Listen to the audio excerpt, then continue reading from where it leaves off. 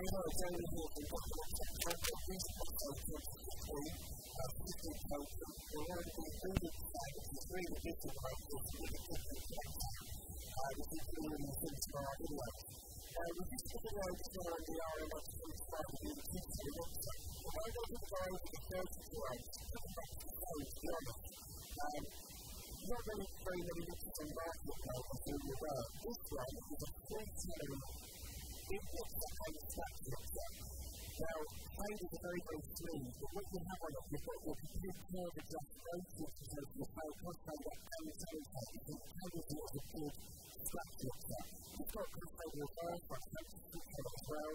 You've got instant effects and instant sounds, which you can set up here. You've got all your using, like your kind of 122 mask on your LEDs, so you can add the levels between the mix. Pulling through all the three channels as well, coming through the microphone, and you can even select that to the complete kill in your keys to plastic with the small deflector.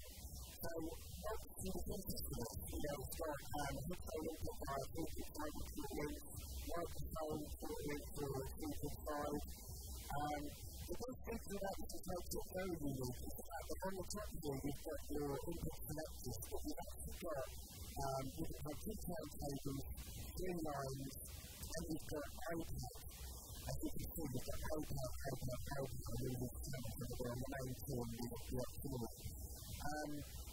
I think the key thing for me is to explain to you how you do connection and usage of your iPad.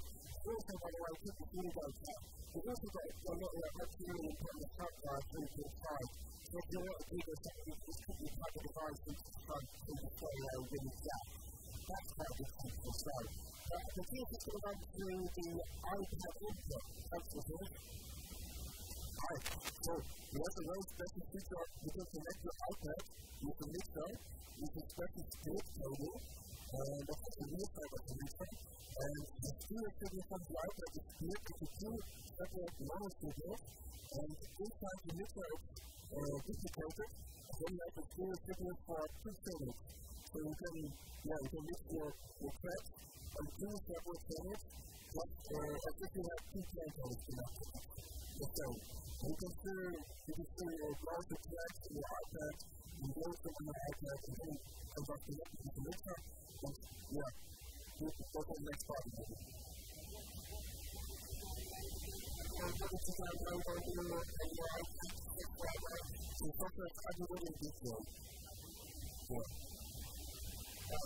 So that's the case for that. Very short one on this one at the moment, but when they come into stock, which is, I believe, probably 2-3 months since they'll be coming in, we do a very in-depth video on this as well. So you've got to have a contact to your iPad, contact to your iPad, it can be used as a different device as well.